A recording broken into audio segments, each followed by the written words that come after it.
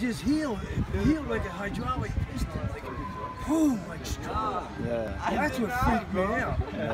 And then it did it the second time, like pow. Yeah. That's Yesterday we were in Safeway. There was this guy in a wheelchair. We pulled him out of the wheelchair. He was his whole body had arthritis. He's like, I'm 99% better. And then Zach ministered to him, Maverick ministered to him. He's crying.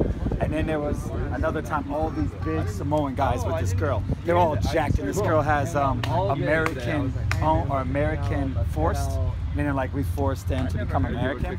And so they're all jacked Samoans, right? And I run up there, I'm like, hey, hey, hey, hey. And they're like, what? I'm like, hey, I see you got an ankle brace on. What's going on? God, God loves you, he wants to heal you. And she's like, no, I'm okay. And then the friends were like, go ahead, girl, let him do it, let it do it. And they're all standing around like, yeah, we gotta see this one. So I prayed for her, and I was like, now what can't you do? She's like, I can't run. So I was like, run. So she runs forward, and she runs back, and she's like, I'm healed. And the friends are like, yeah, right. And she's like, no, seriously, I'm healed, guys. And then all of a sudden, I just pray for the Holy Spirit to rock her. She starts crying a little bit, and then I just bounce like I was an angel. I just walk away. They're like, who was that angel? Was that an angel? Was he real? So I just bounced like really quick. So Jesus loved him. And then, yeah, so that happened yesterday. Any other testimonies? All right, now Revelation. What has God been showing you guys? I got something. Like just when you were talking like about like the person with the wheelchair that we prayed for the other day. Like yeah, he got up, he got healed, right?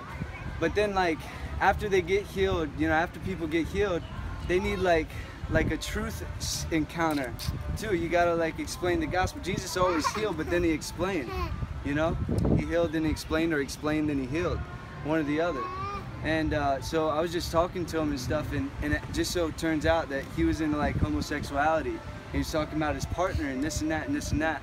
I was like, man, I love you. You got to understand that the Jesus who healed you today wants you to be right with him in every way, man. And this homosexuality's just got to fall off of you. Do you believe like that a man